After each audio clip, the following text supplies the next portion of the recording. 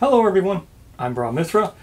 Welcome to another Let's Talk Kingdom Death video. This one's a little bit different.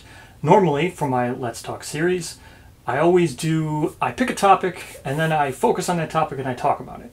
Most recently it's been the Dark Heralds and things like that, but in the past it's been each of the expansions, you know, WayForger, Gambler's Chest, like that. It was one topic. However, for this one, there was a comment that was in one of my videos. It's quite the occurrence, but it happens to deal with someone who just got into playing Kingdom Death, and they came across the randomness that is Kingdom Death monster, and it can be very rough. So let me just quickly go through this comment. First, as you can see, they just got into playing. They lost to the Butcher, which is normal. People lose to the Butcher usually the first time they ever fight it, so they lost 4 survivors there. Then right after the Butcher, you add Hands of Heat to the timeline. I have my own issues with Hands of Heat. It's going to be a rough event. Hands of Heat is not great. I don't really like Hands of Heat. It can be good, it's bad too, but... and then Bone Witch was added to the timeline because of it, and Bone Witch is another just, oof, Bone Witch. Then the Settlement Event deck happened to just give Skull Eater, which would then add Murder to the next Lantern Year. Then, as progressed through the game, Armored Strangers was added. Armored Strangers, the Kingsman intro event. That intro event, you can roll and lose you can lose 5 survivors. That event, I've also had issues with that event because with that event specifically, you could just resist the Kingsman and lose 4 survivors. Just if you didn't even want to fight, you could just resist the Kingsman, send 4 people out, and not even fight it and lose only 4. I don't know why that event gives -5. It's really weird. It can only be used if you really want to farm like Endeavors or abuse Graves, but it's a very weird... If you're not doing that, why it's -5, I have no idea. So I have my issues with Armored Strangers. Then, because of those -5, keeping the natural balance of whatever your population is, you want to do balance of male to female. Then he drew Strangers in the Dark, which rolled the result from the Settlement Event. Again, this is just examples of top decking just from that Settlement Event, which would force all men to stay back. So then, after losing all these massive amounts of survivors, you would then need to send all females out. If you lose again, they're now losing all females, which could instantly wipe your settlement because now you have no females left, which in this case happened. And then, upon returning, after losing those 4 females and everything, you draw murders on the timeline. Again, you could just then lose your final female. So this comment is insane, right? That is a lot of randomness to have to deal with all at once, and I feel so bad. So it sparked a discussion with it brought up the discussion topic of how much luck and bad draws and top decking and bad rolling should be in a game before the game becomes just not fun. And I've talked about all these things. You can see, if you just watch me play, I talk about all the gotcha moments. I talk about all these things if you watch my Let's Plays. Now, there's mention in this comment about one of my videos when I streamed, and I had the same exact thing, where I posted the video. It's called like an example of bad luck. You should watch that video if you want to see me just having a rough time. I had a murder event. It's nuts. That was just a series of just rolling ones. I rolled like 5 in a row. It was really bad, and then I drew murder. So it can happen. And my opinion on it is, I mean, obviously I enjoy Kingdom Death. I would say it's well worth it for the story. But me just saying it alone felt like, I should get other opinions, outside opinions on this. I'm in a unique position where I can offer multiple opinions.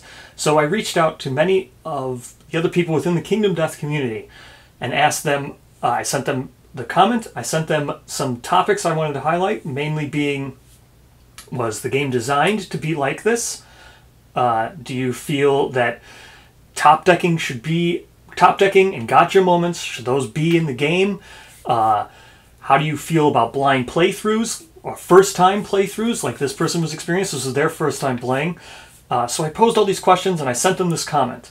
And I got a lot of responses, and I'm so honored that people wanted to be in this video and be part of it. So I'm just going to cut my intro short, and most of this video is just going to be the Kingdom Death community talking about this. Now, how I did it was I talked mainly over Discord, and everybody who's in this and some extras, either I'll link to their YouTube channels in the description, and all their other things, all their homebrew projects and all those things. But these people are very active in Lantern's Reign, very active in the Kingdom Death community, parts of Community Edition, active on YouTube, all these things. So I'm just going to pass it off to them, and then I'll come back at the very end.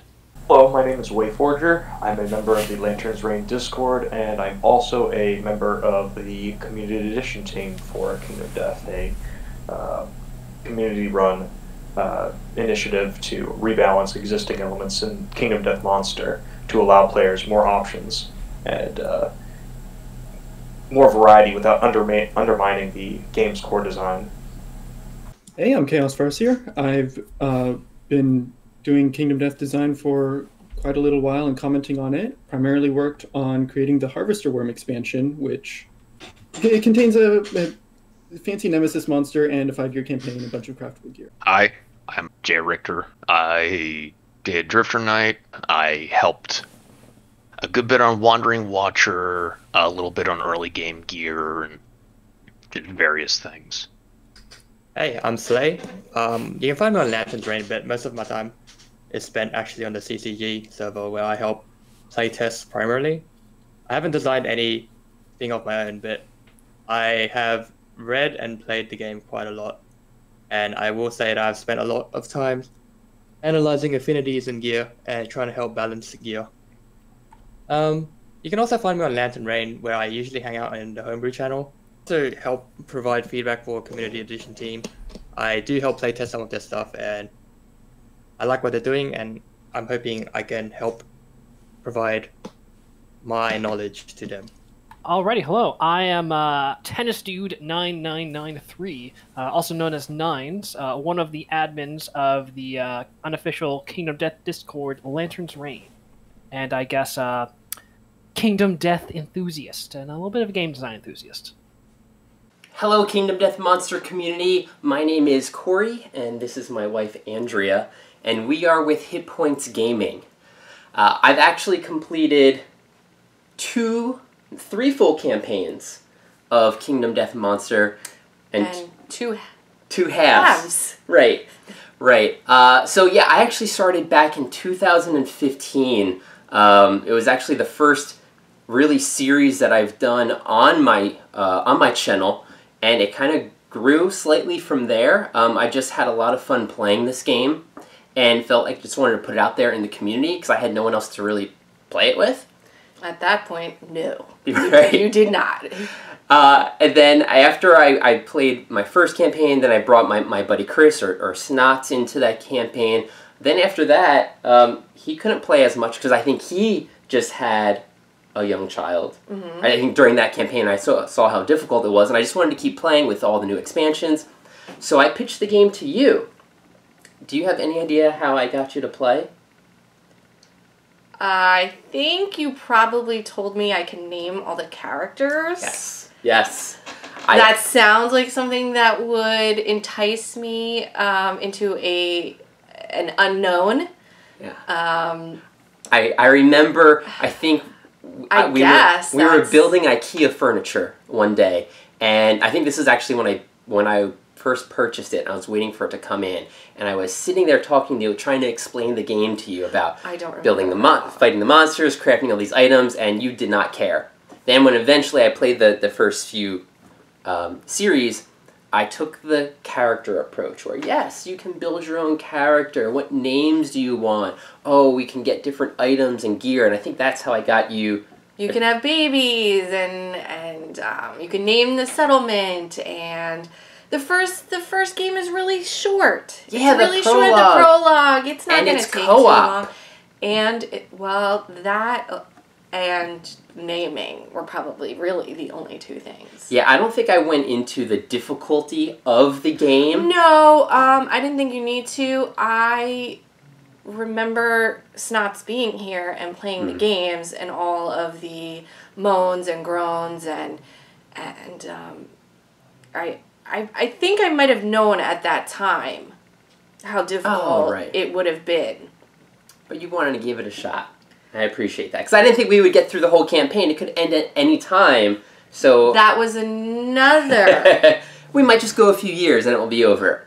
That's how we started the second and the third campaigns that we still haven't completed. We could just all die at any time and then that's it. You won't have to play anymore. So that's how I got you in, and we are definitely appreciative of being a part of this video and going through the difficulty of Kingdom Death Monster. We are just some people that enjoyed the game. I know there's a lot of people in the Kingdom Death Monster community that's also a part of this, which is very exciting. And humbling. Humbling. Yes. So thanks a lot, and let's get to the first question. Do you feel that Poots intended to design the game to be as difficult as it is? Yes. Of course. Of course he did. Do you differ? Do you feel differently? Well, no, I guess I do agree with you. I believe he sat down and, first of all, I think he wanted to design a really good game that had, this sounds silly, you know, I think he went in saying, I want to design this game, a boss fighting game with multiple phases, and, oh, by the way, Poots, I've reached out multiple times. Don't talk to me about him. Yeah, multiple times. I wanted to pick his brain from the beginning. I haven't heard from him. It's because I'm a Kingdom Death Monster sidekick. That's why. Yeah, we're not well known in the community, I guess. You no, are. Stop it. You are Kingdom Death Monster. No, me, I'm absolutely just a sidekick. not. Okay, stop that. So Poots, I'm still waiting so we can talk and discuss, and maybe I can ask you this question. But yes, I think it's difficult, but I don't think that was his mindset when he created the game. I think he wanted to create a game with multiple phases. This boss encounter mode, the hunt phase, all this with randomness. And yeah, challenging. I think people want to design a game when they sit down, they want to make a game, you know. Well, I don't think, who wants to design an easy game? Some people out there, some people like to play easy games, so that's the target market. I want to make a game easy for people to come and enjoy. Well, I don't know, that's not acceptable in our household. Easy games, so I guess that does make sense, but I don't think we would purchase a game because it was easy. I think we would purchase a game because it was difficult. I think Kingdom Death's innate challenge is innate to the game's identity overall. This is a tabletop experience where players are meant to overcome difficult circumstances and survive a nightmarish world. It's fair to say that this challenge was purposeful. It was necessary to creating the sort of experience that was originally envisioned for the game.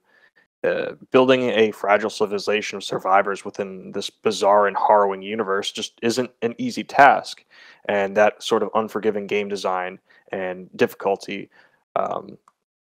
are certainly aspects that were meant to be presented in the way that they are. So, gotcha moments and aspects of luck do enter the gameplay loop as a means of added excitement. Having the choice to overcome this, overcome the various challenges of the game in a satisfying manner really allows the game to be highly replayable and enjoyable. Once I complete a game, I'm not going to play it again. Especially if it's easy. Yeah. Why would I want to play it again if I already know how to win? To me, there's no game in that. There's fun. Sure. That one time, but I'm not going to keep going back to it. Because there's so many other games. I'm going to give a very characteristic answer from me and kind of say yes and no. Overall, I'm not sure the game of Kingdom Death Monster is overly hard.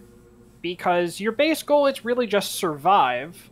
But if you can kill a level 1 White Lion reliably, get a little bit of spare population, be able to lose to Nemesis fights, and still continue your settlements, you can go to almost the end. And there aren't any other really mechanics that are about survival. Kingdom Death isn't a lot about survival.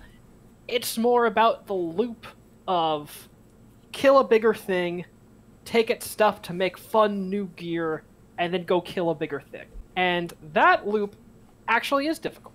Fighting new showdowns, fighting higher level monsters is tactical and deep and generally pretty difficult. You know, each fight truly is like a boss fight. And I do think they are intended to be that way. You know, no monster is meant to be forgettable. They're all meant to be kind of dangerous and fun and interesting. I think, and I truly believe in my heart, that Poots wanted to make a trial and error type game because he really likes Dark Souls and Monster Hunter.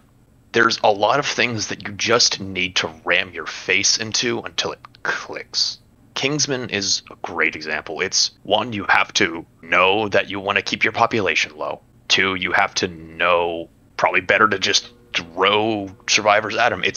You have to find things out over the course of multiple playthroughs. I truly believe that is design intent, because his whole thing with strains and replay value and legacy mechanics. Poots basically built a giant emergent storytelling generator, and a lot of it involves people dying. There is a fair amount of randomness, especially with the events. Sometimes makes for good stories, and unfortunately sometimes results in really bad player experiences. I'd personally say that it's difficult, but it's not a healthy kind of difficulty, if you ask me, because it's mostly knowledge-based. If you know certain things are coming, you can avoid them, and that dramatically eases the game, and a lot of it is based on surprises, if you ask me. I think I agree with Chaos for the most part. Like you said, emergent storytelling. I do think that the difficulty is not actually part of the game's design, as per se, but a side effect of how brutal the world that Poots designed. Like, the world of Kingdom Death is designed to be brutal. And I think as a side effect, he made and designed all the monsters to be difficult to kind of convey that feeling. Some of the difficulty, maybe most of the difficulty, is from the randomness, but there are ways to mitigate the randomness. And I think the real difficulty for me, some of the choices that you make in that game are hard, and some of them will lead to you dying. That is also where the most of the fun of KDM is. For me personally, during the showdown, some choices that you make are very hard. That is where the difficulty is for me. But does it become a problem if it's too difficult? Does it become a problem if it's too difficult? Well, for me, yes.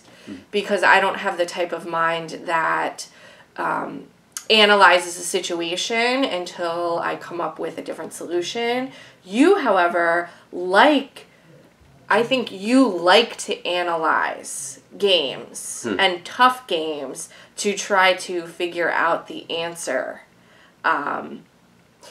So for me, yes, it would be a problem if it became too difficult because I just wouldn't want to play it anymore. But for you, I think it's the opposite. You would want to play it. That's so fun. So yes, I do agree with you. As I was going through these questions, though, I was thinking the opposite. Well, no, not the opposite. Man, this is tough.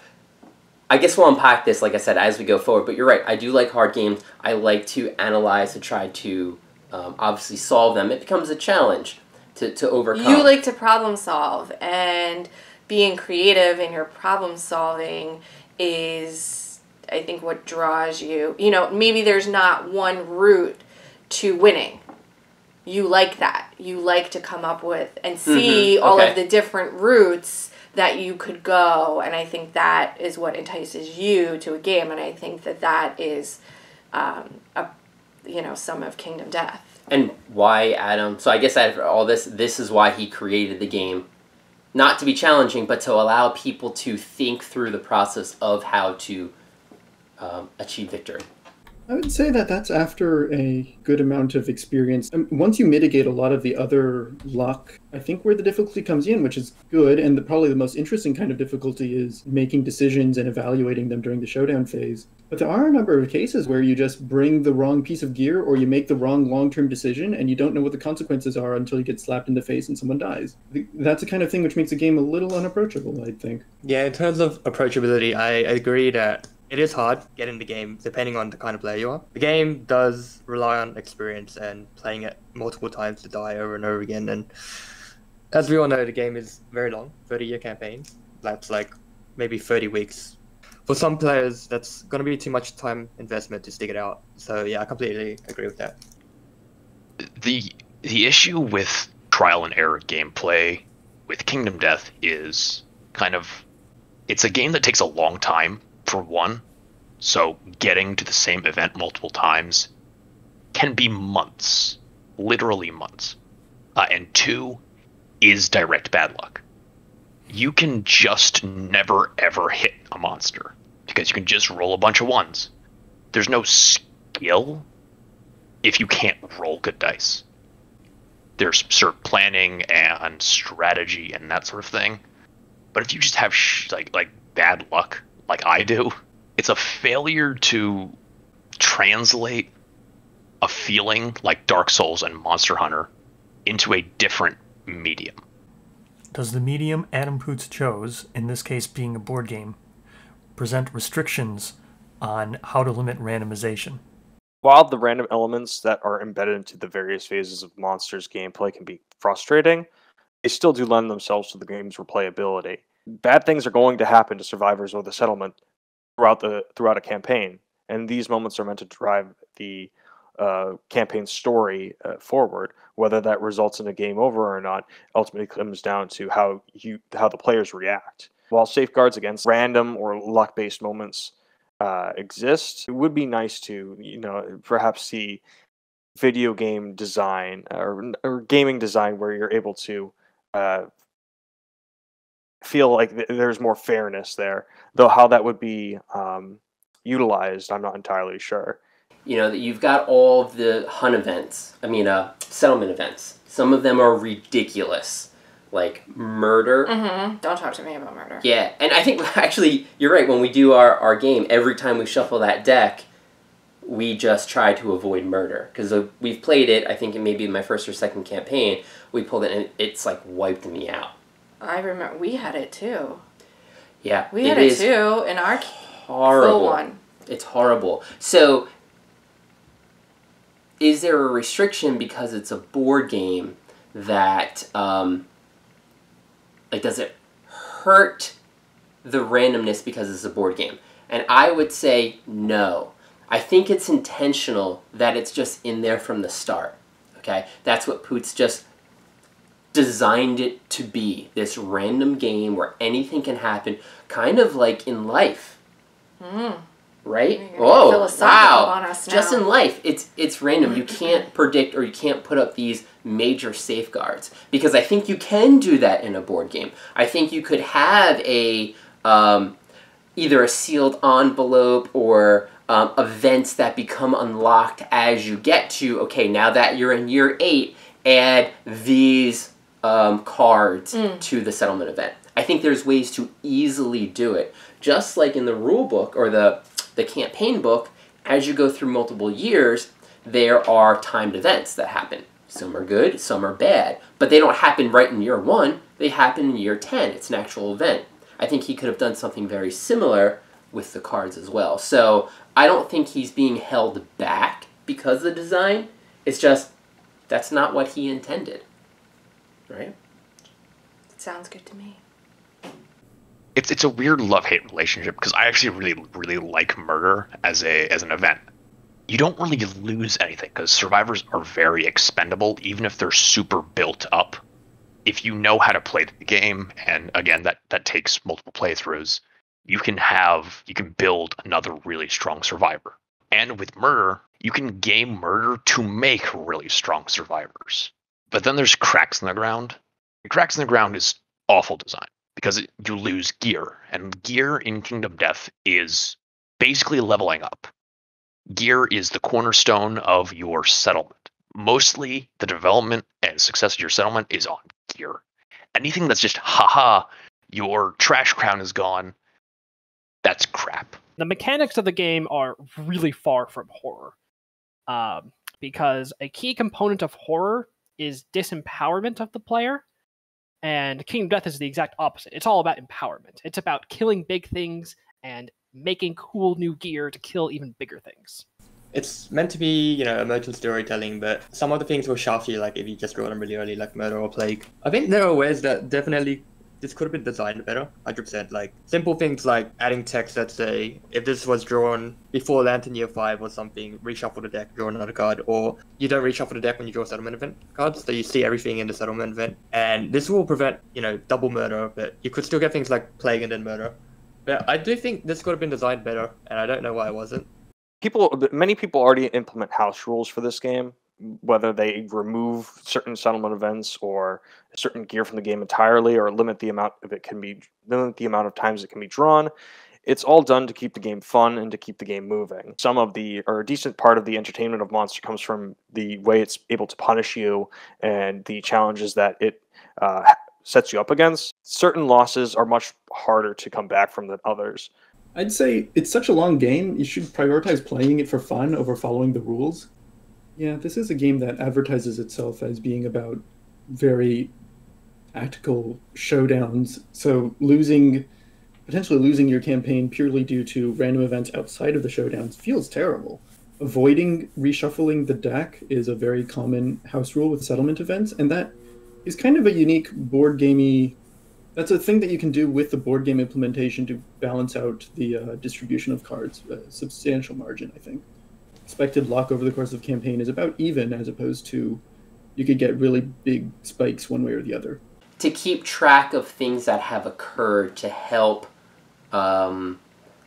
steer us into events and, like I said, randomness. Hey, because we have only 4 characters alive, the murder event will never come out until you have 8 people alive. And there's that behind the scenes thinking that's done in a video game or an app to kind of mitigate that. Oh. Instead, it's just in a deck of cards that you could pull. Well then, if that's what you wanted, just buy a video game.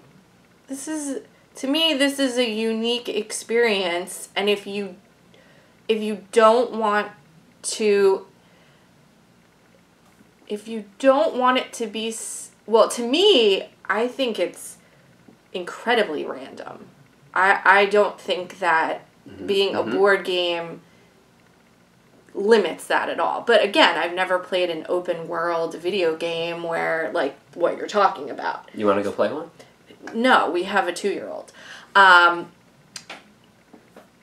So I guess I still really just don't understand. No, I don't think to me, this is so random that I pray that we don't roll, 10? Is it event 10?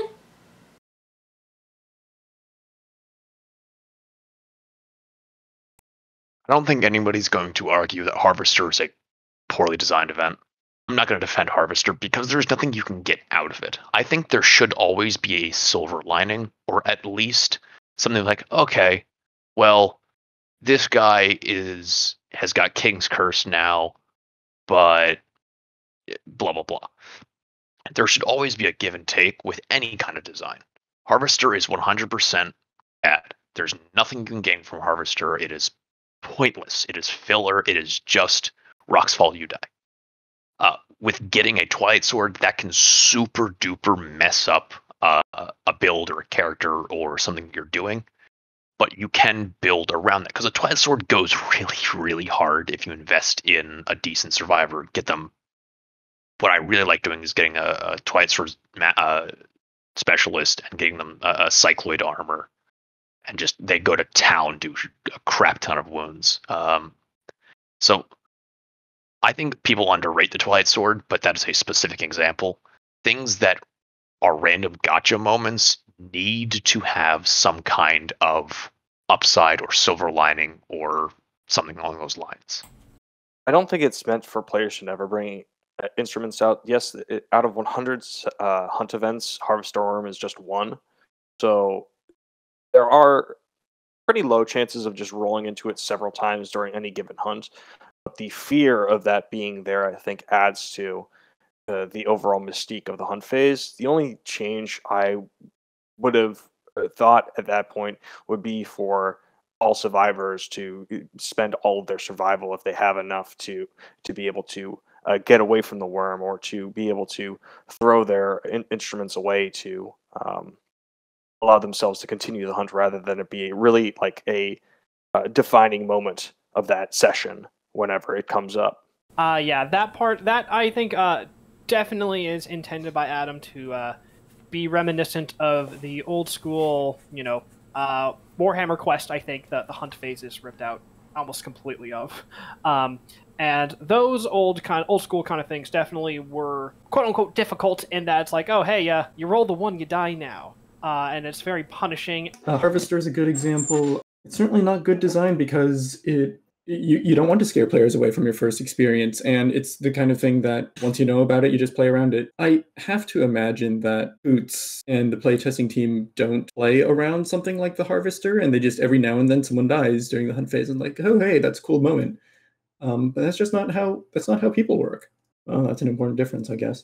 What Chaos mentioned, for the most part, I agree with. Some of the gotchas are worse than others. The ones that suck a lot are ones that will ruin your survivors, the ones that you worked very hard on. Ones that occur during the hunt phase, because losing a survivor in the hunt phase is a huge detriment to the showdown. You're pretty much going to have a very, very hard time winning the showdown, depending on who you lose. This will, I hope, be rectified with scouts in the future. These discussion points directly relate to future content, and everyone made some speculations about future content and how they'll relate to these topics. I think Poots is aware of the fact that there's so much, that there's probably a large outcry against events like this, and he could work to add either gear or armor that allows you to maneuver the hunt phase and get around the Harvestor Worm event. I don't think that he's going to make any large overarching changes to that aspect of the hunt phase's design, though, especially not for like the core game at this time. If we were to get more hunt events, there could be some sort of errata there, but I think we will probably see either some sort of gear survivor ability, perhaps, appear that allows us to more reliably bring instruments out on the hunt, or more reliably get around that hunt event if it is rolled. Perhaps it allows you to re-roll, and if you re-roll the Harvestor Worm event again, oh well, but you have to keep that new roll. Something of that like would be probably the most feasible answer. And we'll have to see if it ends up doing that. But I think the chest is absolutely 100 million% a response to a lot of things. Maybe not wrong, it's the wrong word about it, but a lot of kind of minor issues or bigger issues about the core game. And I think they're very targeted. You can see these exact scouts very clearly is a response to the idea of there's maybe a bit too much variance in the hunt phase and in settlement stuff. How should we address that? Well, hey, add a scout. Add another way for players to directly interact with these phases that before they were only interacting with very, minimally. And hey, collective cognition. The problem, players don't want to hunt higher level monsters enough.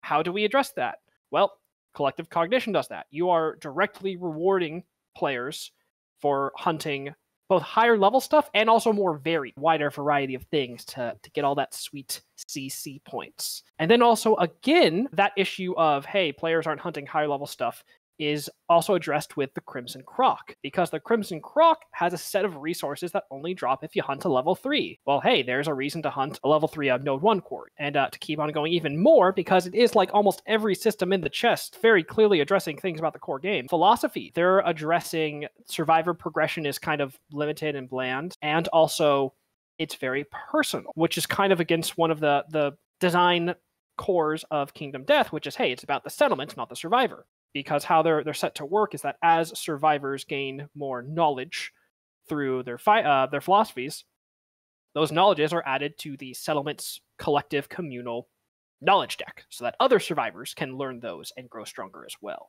I think that Gambler's Chest will be a lot more mechanics-driven rather than dice-driven. Direct example, the scouts have an item that let you kill the scout instead of somebody who died. That is a mechanical fix for Harvestor. That is a mechanical fix for cracks in the ground. That is a mechanical fix for a murder. It's just a band-aid, but it works. I think there's going to be a lot of mechanics in the chest that will mitigate the issues of the base game. There's a new Phoenix intro. The Phoenix intro sucks, so they made a new one. I think that the disguise kit, I think that's what that item is called, is an indicator that there will be more mechanical solutions for randomness. And I would look at it as more of a progressive next step I don't think he has any regrets in making it the way it was. Looking at it as from a game designer's perspective and wanting people who play your game to experience that same challenge, but not be faced with such a discouraging sort of eventuality. He's taking the steps then to add more intricate systems to allow your settlement to deal with these challenges in their own individual way, because you might not have innovated, or you might not have just gotten a disguise kit for that hunt. You might still have your scout, but their gear grid could be different, and you could still suffer the effects of the Harvestor Worm if you're not prepared. I think that it is sort of building upon that philosophy of giving the player options to allow them to tackle the challenges at their own pace with what they have at their disposal. What might be going on through Poots' mind or whatnot, especially with something like the Harvester, if you have noisy gear, you die instantly. There's nothing you can do about it. It's such an incredibly dangerous creature. It does make it feel dangerous, the Harvester entity, or the Sunstalker, like destroying all flammable gear. It's flavorful. He sets everything on fire, but it's also it's emphasizing like the monster's power as opposed to like improving the player experience, which is not really good for the player experience. You know, in the future, scouts being able to look ahead to see what's coming up, or maybe like a soothsayer of some sort to like predict what kind of settlement event will be coming up in the next couple of years. But for now, the randomness is, I don't think it's a constraint of board game. Hidden information versus known information. Hidden information being something that a player has no way of knowing about until they experience it. Known information would be once you have experienced it, you now can just avoid it and create just dead content. Something you're no longer going to ever want to do because you know it can be a trap or a gotcha moment. Poots tried to make a trial and error game because he really likes Dark Souls and Monster Hunter. The gameplay loop in Kingdom Death is pretty much identical to Monster Hunter. Everything is 100%. You just need to learn pattern. You need to know what this event does. You need to know what's coming next. And that can only happen through repeated grind. That is the sort of atmosphere that is trying to be made by Kingdom Death. And it's the issue with that is that it takes forever. A lot of monsters are really slow to fight. Only fast to fight monster I can think of is Sunstalker. I can knock out a Sunstalker super quick. And it's like a glass cannon type deal. Those are fights I really like. When it's either you kill them super fast or they kill you super fast. You're not wasting time. I absolutely love the hidden information. And this is what got me attracted to the game from the very beginning. And why I do like fighting a new boss.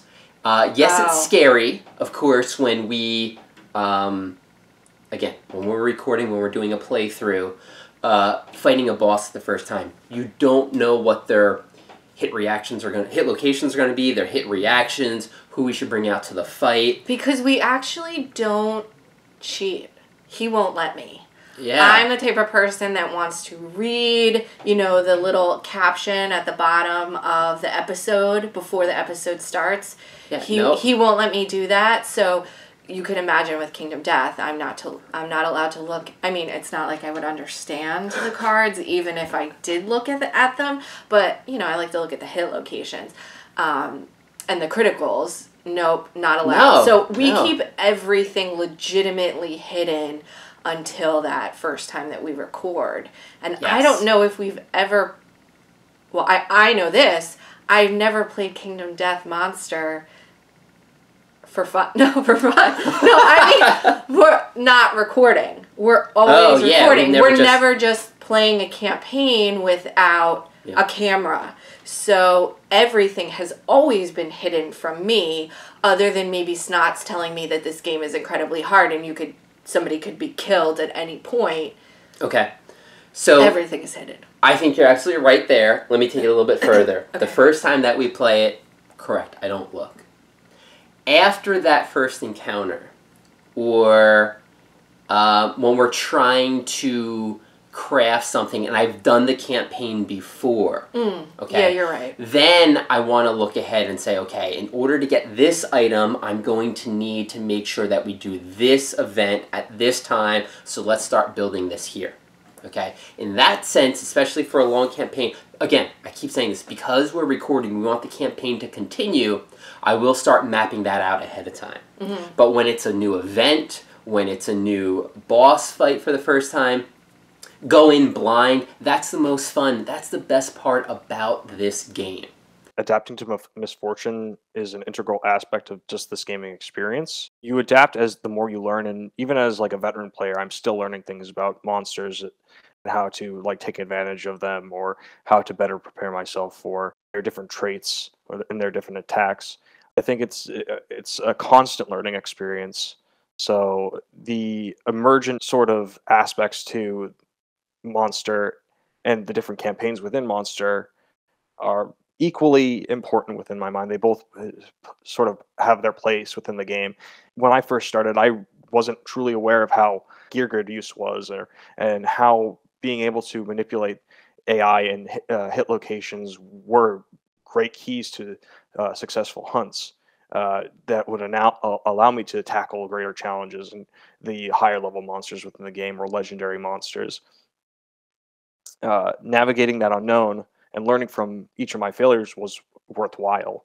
And I was willing, as many other players are willing, to go along with this game on the journey and the story that it's trying to tell. Yes, it stinks to have a hunt event occur that you weren't previously prepared for. You might make the wrong decision, but that just adds to a moment of learning. Okay, I mean, I think a blind playthrough has some amount of magic to it, discovering the systems and figuring out what's good, what's bad, what works, what doesn't, who lives, who dies, getting your first stories and whatnot. That's all really cool. But the gotcha moments they do really hurt that first time experience. And I mean, actually, I once upon a time wrote a utility that tried to mention a bunch of the gotcha moments and just the gotchas, so that first-time settlements would be less likely to just walk into obvious traps and die. Or, well, I mean, they're obvious the first time you see them. I think now I would almost encourage for a blind playthrough that if you run into one of these gotcha moments where if you had known about this, you would have like planned it differently, and I'd say just redraw that once and keep playing. I think that's better than trying to learn a large amount of the game in advance or asking for lots of advice. It's part of the whole, like, you want to make sure that you're having a fun experience and that, four survivors don't die during the hunt phase or whatever. Yes, I do think the gotchas are a very bad design. They just suck out the fun in the game when they wipe out, like, important survivors, especially when, in this game, losing a showdown is a big deal since you're on a time limit. You don't get any like compensation prize for losing the showdown. You're just losing resources and you're losing 4 survivors, which is a big hit to your settlement, especially when you're on a time limit. I do think it's bad design. I do think it is bad design because of it limiting gear to just never bring instruments. That is very bad design. Everything comes back to the idea that Poots wants people to play the game over and over and over again, which is fine. You want replay value and you want people to keep playing your game and keep playing the content that's already there while you're working on new content. That's reasonable.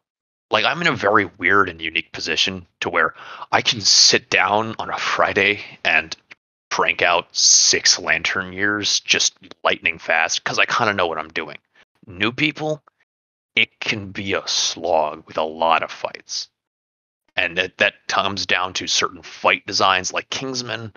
King's Curse would be less painful if the Kingsman fight was also less painful. It's a lot of inner working parts that create a gotcha moment, and it's just a trickling effect. So it's a hard thing to balance because on one hand, you definitely do want some, because you want players to be, intrigued by, all these choices that are going to make and all these mysterious things are happening. You don't want that all to be 100% transparent from the start, because a little bit of that mystery and that wondering is satisfying. It's spicy. But the issue definitely rises when these kind of gotcha moments are too extreme. because then they start to punish players who want to be a little more exploratory or risky or kind of do different things, because they might stumble upon one of these big gotcha moments and they get punished for trying to do interesting or different things, and that doesn't feel great all the time. Like Kingsman, obviously a great example. You kill it, you're also happy, and you're like, hey, what's this King's Curse?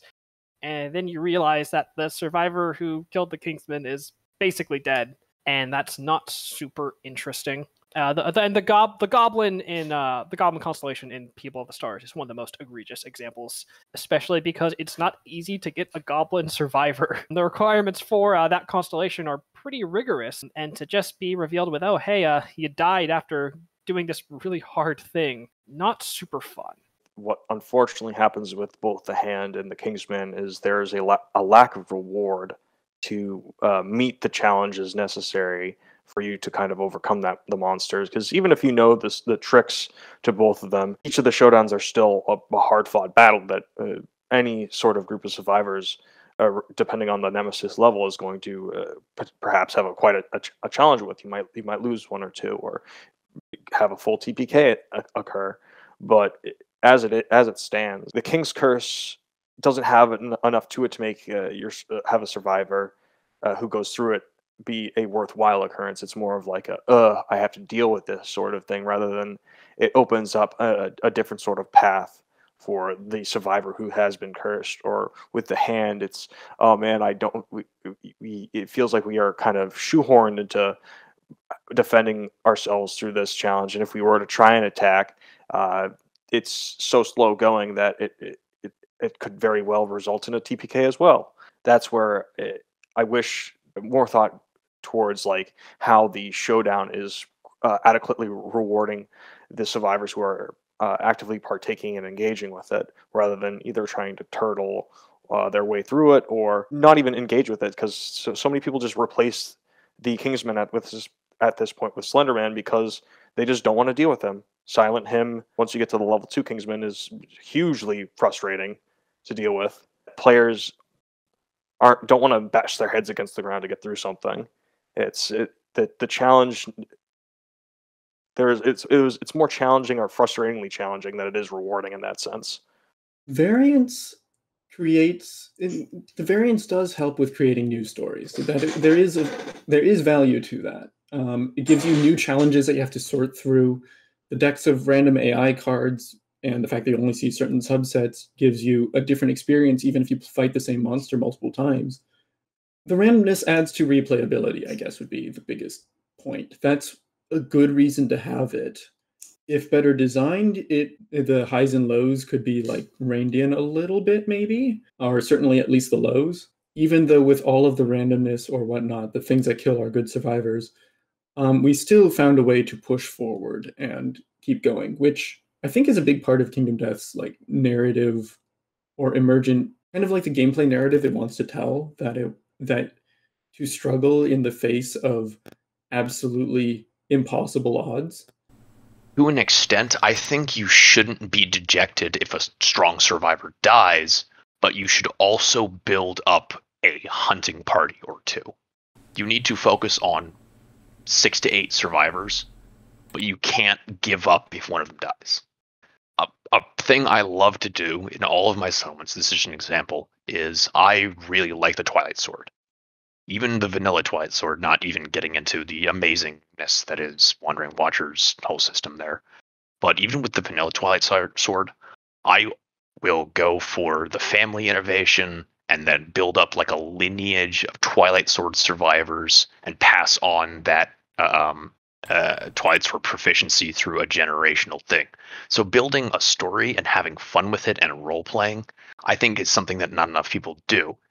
I think there's a lot of early design stuff in Kingdom Death, especially in the core game, that they were making, right at the start before they had really figured out a lot of what they wanted the identity of the game to be, before they refined a lot of it.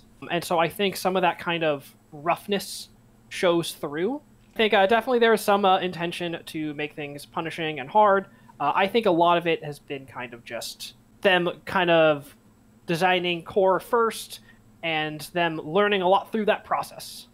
But they obviously aren't able to apply what they learned designing all the core and stuff to the core. They already designed it.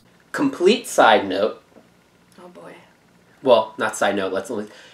Right, how you like to look at cards and then you read the bottom to see, ooh, what is that? What's going to be a thing? And I think sometimes even when we play, if you're making the decisions of a hunt and the text is on the card. Oh yeah, if you would watch us, you've seen the text is on the card. Read ahead. And again, it's kind of tough because if you have to make a decision, do you want to do this or that? And it's right there on the bottom. It's hard not to look. And sometimes it's like, you don't want to do that. It's tough in games because it's right there. It kind of allows you. Does Poots intend us to look at that? No, he wants us to make a choice. There's ways around it. Well, yeah, you just put a card. And here it goes back to the media. Is it because it's on the card, it's printed? Okay? Oh, well, yes. So to me, that is a limitation because if it was in a video game and I just choose and you got the two options there, you don't get to see what happens. So for me, I'm horrible at jumping the gun. So this is where I like to look at that. This is what I was mentioning before. You know, I try my best, or really, not try my best, I don't really go on the forums to look up strategies on how to beat bosses. I like going in there the first time, or kind of deciding for myself, or really the best is asking the community after a video, what do you think I should do, what's going to be a strategy here? And that's how I've gotten a lot of feedback, and I've spoken to many people. I think, you know, even Bra has commented and given me pointers on videos on what we should be doing. I've never gone to the forums. I've never joined the Discord to say, hey, you know, what should we be doing here? I like that experience of figuring it out myself or trying. Well, that's what that's you. You're a puzzle solver. I might not be the best, but I want to go in, and that's again another thing that intrigues me about this game. But really, where I was going for this, and again, if anyone has watched our videos or games, we go on these tangents, and I'm sorry, kind of all over the place. Madara. Oh God. A great game that I really love, and there's one thing that I think they do the absolute best, and it is that. Wait, let me think about this. The story? What about it? It is, not really the story, but the story's good. It has to do with the rule book or the campaign book. Oh, does it jump around in Madara? Oh, is it on the next page? That you can't see it? It's hidden behind that red text. Oh, where you need to have that viewfinder. Yes, I've forgotten about Madara. That is really, really great. So then I know, hey, they don't want me to know the outcome of this, or the outcome of my decision shouldn't impact. Well, the outcome shouldn't impact my decision. If it's all on the card, does Poots intend me to do that? Should I know what my outcome's going to be? Because the game's so hard, here's my way of knowing. Do you want to do this or that? Knowing what our chance is going to be, going back to hidden information and known information, do I want to take my chances because I could get something really good? Or just, you got to make a decision without knowing anything.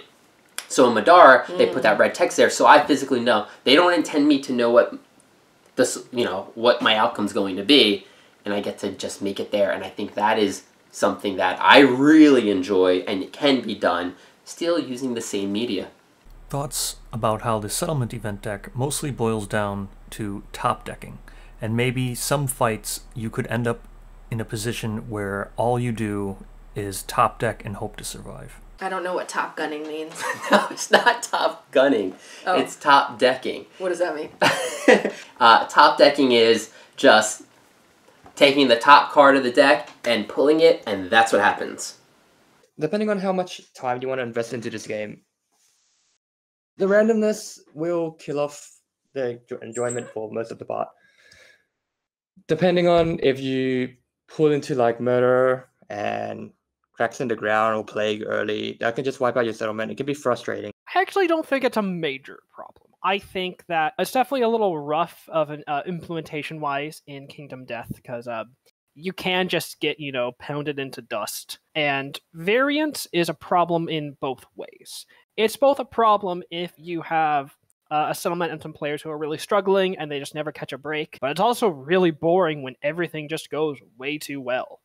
Like, sometimes I've just had survivors who have just gotten extremely lucky with hunt events, and they just become huge powerhouses with all these extra stat bonuses. And that actually is one of my least favorite things in the game, because I have this hugely powerful survivor that trivializes a lot of challenge I throw at them. And if ever that survivor dies, I get to feel like I'm losing that huge powerhouse, and that doesn't feel good either. So I definitely, like, Kingdom Death definitely would benefit if it could have a bit of that, adaptive randomness or things like that, help out the struggling settlements, make sure the ones that are charging through everything, getting really good luck, get a little bit of harder stuff. I think overall the top decking and variance is fine, and even like kind of part of what makes it fun. There's, you see all the memes and jokes about XCOM about, oh, my soldier missed the 95% shot, and the mission went to hell after that. And too much of that is frustrating, but a little of that is spicy. It's memorable and it's fun, especially when you get the opposite. Oh, I shouldn't have not made that shot, but I made that shot, and hey, that shot was a crit, and that let me win the mission. That's also memorable and fun. So you definitely do want some of this top decking, some of this variance, because it leads to these extremes which are both memorable and fun and good in a small enough moderation. A bit too much. Phoenix also has another famous card that can just decide to kill you. And yeah, the Lion God's example, Earthquake, is pretty egregious. Especially because I would say an insta-kill AI card might even be fine if players have real ways to kind of address or mitigate or plan for that. Especially with a Node 4 quarry. A Node 4 quarry should be capable of doing very unfair things, because, well, we'll have to see when Node 4s will be introduced regularly, because, Lion God is introduced at year 12, but the King is another Node 4 that's introduced at year 21. But I think it's fair that these monsters have really, really unfair tricks, because players should have their own stack of unfair tricks, and they should be bringing their A game. They know these fights are going to be hard. But they need ways to address and combat that. Is there ways to mitigate that? Yeah, we talked about the rawhide headband, doing the circlet. There's ways to go about that. Some people like it. Some people don't. We just mentioned this. It's really up to your approach. Are you going to bring items to help you kind of mitigate that? To search through, to know what's ahead, or are you just going to jump right in? I'm absolutely okay with it, but I know that there are people that absolutely hate it. Oh, well, then this isn't the game for them. I think that for new players, there is a design space open for bookmarks, different cards, or additions that would allow there to be just that little less variance to make the first few steps into Kingdom Death that much easier for be it like 1 to 5 lantern years or whatever, just to allow players to have that time to grow and to gain a better understanding of the game, where it's like, okay, now I see that the cat eye circlet is something that I really need to have because of how important hit location manipulation is.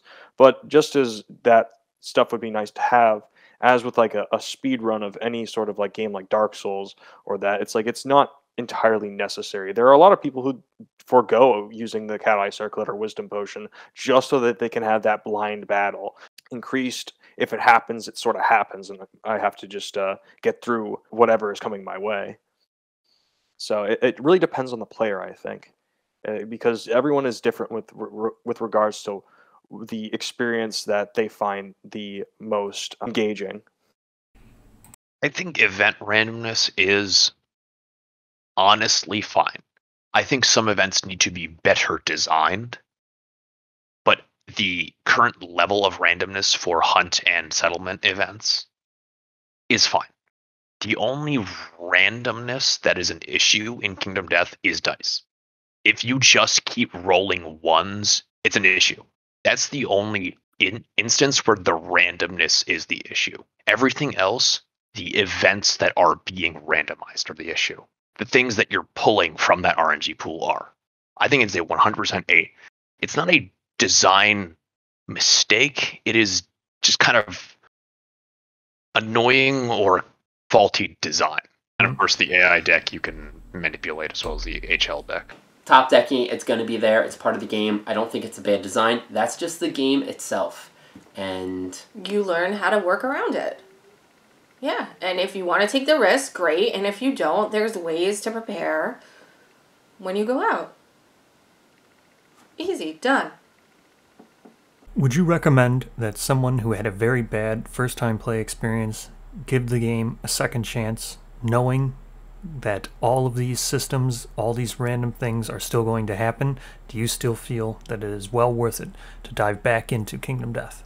I personally think that this game is worth giving a shot just to get past, a sense of progression. And then if you enjoy that, maybe look into homebrew or your own ways to kind of balance the randomness. I know it's not your job. Some people are purists, they want to stick to the rules, but if you genuinely enjoy the showdowns and the progression of the game and just the gameplay loop of gearing up and fighting tougher showdowns, then I think it's worth giving the game a shot. And there are, suggestions from the community on how you can help reduce the randomness without it feeling like you're cheating too much. Only draw from the settlement event deck once, don't reshuffle it. Community edition, that's, huge shout out to them. They try to get rid of all the gotchas and balance the gears that are like a bit underpowered. It's worth giving it another shot, yeah, for sure. Learning that the first time, I remember playing with my buddy who backed Kingdom Death on the first Kickstarter. I missed it. I had to purchase it after. And he brought it over and he explained the game to us, and I played it. I said, wow, I'm hooked. I needed to learn how to defeat this boss in a certain way and use strategy and placement and whatnot. That's why I fell in love with the game. So now I can't use that as, well, that's a deterrent. Only because I like that, right? I think there's another game, I'm going to bring it back to one of the games that you like, Robinson Crusoe. Oh, I love Robinson Crusoe, yes. I had the most fun losing in that game the first time I played. That I went out and said, we got to get this game. Now, this is years ago. This is when we were first kind of getting back into the board games and trying different types. And there are games that are difficult that when you lose, I have fun doing. Not many. Not many. And I will tell you this, there's certain parts of Kingdom Death in the beginning, great. But when you're on year 22 and something happens, it is not fun. But when you roll ones constantly. Or you lose all your resources. People who watched my first campaign towards the end know what I'm talking about. Was that Dagobah? Mm-hmm, my Boba Fett. Boba Fett. So there's ways of doing like mitigation and allowing you to kind of counter the randomness. And to a degree, absolutely. I think that's okay and great, and you learn along the way, but that first encounter, you're not going to know. And it just might not appeal to certain people, but I liked it just like how I liked Robinson Crusoe. A first-time player or group's progression through Kingdom Death will always be shaped by the surprises that the game has in store for them. And persevering through those surprises or struggles, even when someone loses their favorite survivor, they're on their last legs watching as their settlement is careening towards an inevitable ruin, it's still part of that fun of the game. And yes, it can be tough to watch your campaign hurtle towards an eventual game over, but that's something even the most skilled veteran players have to deal with.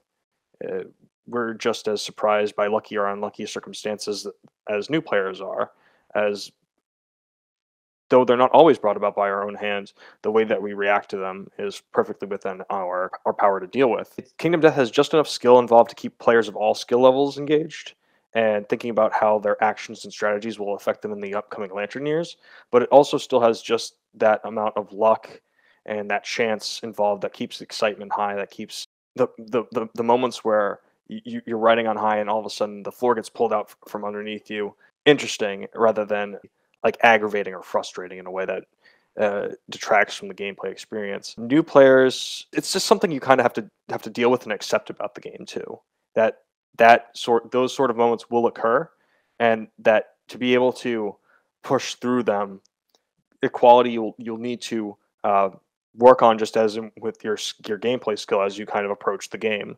If they really want to play and if they're truly curious enough to be like, I'm going to ask the community and see exactly what's the best way to kind of mitigate this part of the game that I don't agree with. It really makes it hard for me to continue playing. Say if it's like the trap, it would be a limiting play style to go with. But if people really hated dealing with the trap, just push to have a full survivors with all spears.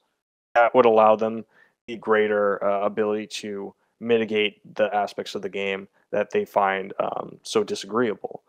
But again, that it really comes down to how much this individual in question wants to make the attempt to overcome the challenges that lay ahead, because it is a game that is going to test you and is going to not always play out in your favor.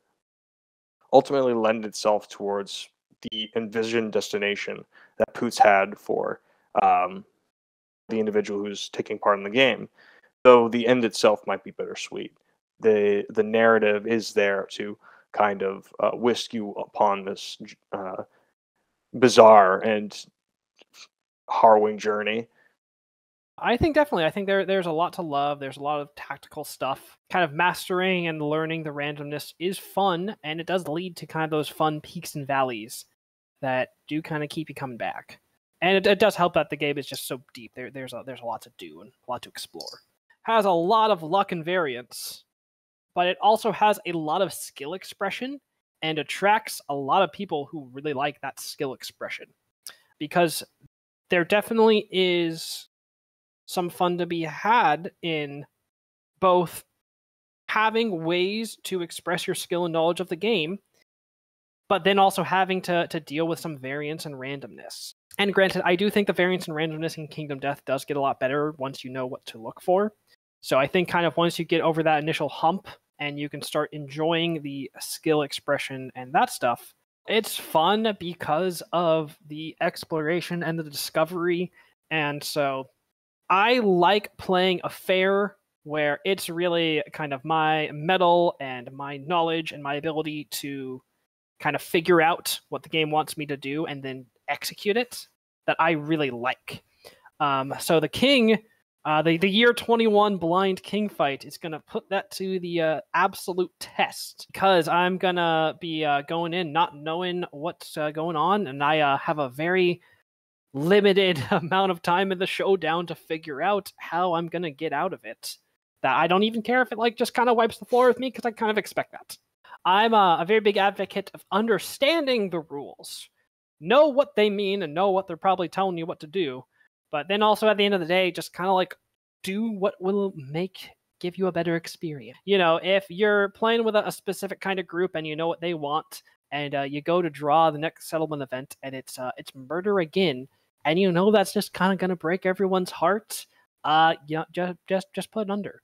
Heck, one of the big things I do myself a lot is I just ignore the Hooded Knight in almost all my People with a Lantern campaigns, because it just annoys me so much. And that's obviously a pretty big house rule. I think it's very much worth it game to play, because it has... I'm a very, very story-focused person. I write stories, haha. And I think the story that the game tells, the story that the world tells, and the story that you can tell through your survivors in that world, it's definitely worth it for the setting to go back in and try again. And it's really worth it to go back in with a different combination of expansions. If and when the chest comes out, that'll be the best time to pick it back up. The game is randomness. If you don't like randomness, this is not the game for you. Give it to a friend or sell it on eBay. That's all there is to it. Pretty much. I mean, don't be mad at Poots for designing a random game. Don't buy it. Read the reviews, watch the videos, and get Monopoly. Whoa. Although Monopoly is random too, isn't it? I don't know. I was trying to think of and play Scrabble. This is, don't hate on Kingdom Death Monster. Let's see, okay. If it was Christmas time and I had to purchase a game for Corey for Christmas, and I read the reviews on this and watched videos to do some research, I wouldn't buy it because it isn't something that entices me, okay? But I have agreed to play this game, even hating the randomness, even hating the way you could wipe out your entire settlement. I've agreed to play it. So I would tell somebody to give it another chance because it could be radically different in your second chance. It's so random that you could have a completely uplifting, well, it's never going to be uplifting, but completely different. Like, look at that. How many times have we started the campaign and once we've completely been annihilated by the prologue lion. Right. It doesn't happen so if that was your first all the time. Yeah. Right. It's going to be different. How many people in your settlement are going to be different? How many, it and then with the expansions on top of that, it's just going to be yeah. So I if you absolutely hate it, fine, hate it. But it's just not for you. I would say give it another chance and see. Did I answer the question? You answered the question, yes. So I did not agree with you in the beginning, and then I kind of did as you explained it. So sorry. Okay. What? You don't have to apologize. Oh, okay. No. Sorry. You don't have to apologize again. What didn't you agree with? That people should I'm just not going to pitch the game to somebody if they hated it the first time to say, I think you should try it again. Oh, no, I agree with you. But I will explain like you explained by saying it's random and it could be completely different. I'm not going to try and convince that person to be okay with randomness. Because they could be on year 12 and completely die. They roll that one. They get pissed at the game. They hate the game. They hate me for bringing them in. Hate me for all of the time spent, and it's a stupid game. They should know up front. Basically what I'm saying is they need to watch this video with everybody on this to listen, to hear what they're about to embark in. And if they want to embrace it, they're going to really enjoy the game. And they're going to hate it at points, but they know what the game is about, and that's why they're playing.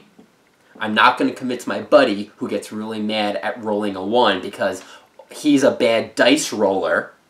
Okay? Yeah, I need to roll it because I'm better at rolling dice. Okay, that's what I'm dealing with here. That he will get upset and angry and mad at the game and why is this game poorly designed, blah, blah, blah. I'm doing co-op with him in Elden Ring at the moment, and he hates why it's not fully co-op, and that's just not how the game's designed, and either you like it or you don't. I don't need to hear him yell and scream every time we get on, and he's got to drop a finger that I gotta find. Okay, so I'm not going to convince somebody to play a game that's random if they don't like randomness. That's my answer. Now, there are things that you can do that I've heard. Right? And like secret and the Kingdom Death. Well, that's not secret. Like, it's not secret, but I will mention this. Hole. You know, I don't like the murder event. Oh, if I pull it, or why don't I just remove it from the deck? Yeah, see that reaction? That does not belong in this household. That's cheating. Look, if you want to do it, that's absolutely okay. It's your game. I like that. It's your game. No. You know what? It's your game. You can absolutely do it. Listen, not everybody who plays Kingdom Death is at the level of game intensity that you are. Don't prop me up on a pedestal. There's so many other people probably in this video that have so much more knowledge. Oh, I'm not saying that they don't. I'm not saying that they don't, but I'm saying for, a random person that doesn't watch any, doesn't watch any YouTube or doesn't want to look up any, on the forums, that wants to make it a little bit easier for their wife who doesn't like. So they're like, okay, honey, I'll take out the murder. Will you play now? Sure. Or for that friend who gets angry. Mm-hmm. And that's his, that's his group of friends. Okay, he wants to play the game so badly that he will, slightly alter it because it's a little bit too hard. If you want to play the game, absolutely. And I think that's why... I don't think you would be going through all the trouble of getting it and reading all the rules and understanding all the complexities if you were going to do that. But if you do, that's okay, because I could see that you have it and you really want to get to the end game. You've never been able to get to the end game because of the rolls, because of the cards, a combination of both. And, you're tired of playing the same prologue lion over and over. If you want to experience to get to the end, absolutely. You can set that game difficulty to storytelling mode. Okay, well, it's not that dramatic, taking out murder. Would not be setting it to story. I mean, you can do it. You can do it. Absolutely. It's your game. You can do whatever you want. Yeah, we're not going to hate. Okay, so to close it out, there's actually one thing I did want to mention in case Poots does ever watch this. Oh, he's just going to fast forward over us. He's not going to. Here's the only thing that I want to... I don't know. This doesn't even make sense to put it right here, but because I've got a different audience. The only thing that I do not like about Kingdom Death Monster is that it doesn't come with card covers, and I put my greasy fingers all over the card. No, stop it. I don't card protect my cards. I know. Okay. I was just trying to think of something that you wouldn't like. At the end of the campaign, end of however many hours, multiple hours you play. No. I'm not going to give the ending away. But the ending is 8 sentences? Can you give me a page of text? Can that page of text be another random ending? Depending on how well we did or where we ended, can I roll a die and get one of 10 different endings? Or wow. It's just the same block of text if you win, and a separate 5 sentences if we lose. I've never heard this side. Let me roll a die. Let me do something. Let it be. If you survive with 10 people or more, you get this. It seems like there was so much thought in all the items and events and different buff settlements and all this to do this random story that you can encounter. Like you said, you could play 20 times and random all new things you never experienced before. But the same 8 sentences at the end of a campaign.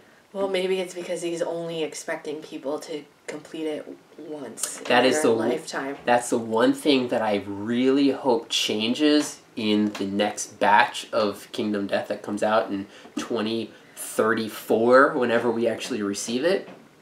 I want to see the ending. Whoa, Poots is never going to talk to us now. Well, you know what? That's fine. Okay. Wow, I didn't know you had so much anger about that. And I wonder if you've ever mentioned that to me before and I just completely forgot. You're going to have to enjoy the journey. Otherwise, it's probably not going to be the best game for you. If it's just like bits of randomness and you're willing to bend the rules or patch up the worst parts, ask for what the most common gotcha moments are. Or like for spoiler-free tips, you could draw from the settlement event deck without replacement. You could add in at least maybe like the community edition settlement event changes. Those just make it so that you can play around them a little bit more, which helps a lot. Even if you draw murder multiple times in a row, you can actually play around it in community edition. And it's not game ender that it really could be in other campaigns. It presents an interesting choice as opposed to a you get stabbed in the face moment. If you're willing to bend the rules a bit, that there's some rough patches that can easily be smoothed out with Community Edition and all. Community Edition has been mentioned throughout this video. I'm going to let WayForger explain exactly what is Community Edition and how you can find it on the Lanterns Reign Discord. At this point, it's now the 1.6 Community Edition version of Kingdom Death. It is a project that was created and designed by members of the Lanterns Reign Kingdom Death Discord for the express purpose of rebalancing existing elements in the game to allow players to have more options without undermining the game's core design and challenge. We worked alongside members of the greater Kingdom Death community to develop a more nuanced gaming experience, one that would incorporate smart fixes for artificial difficulty gachas and lackluster gear, add additional changes to innovations to make there be a greater dichotomy in what choices players have available to them. We wanted to combat the dichotomy between monsters' worthwhile meta content and the gear and proficiencies that needed to have something more to them, or at least through extended play experience, what we felt might need something more to them.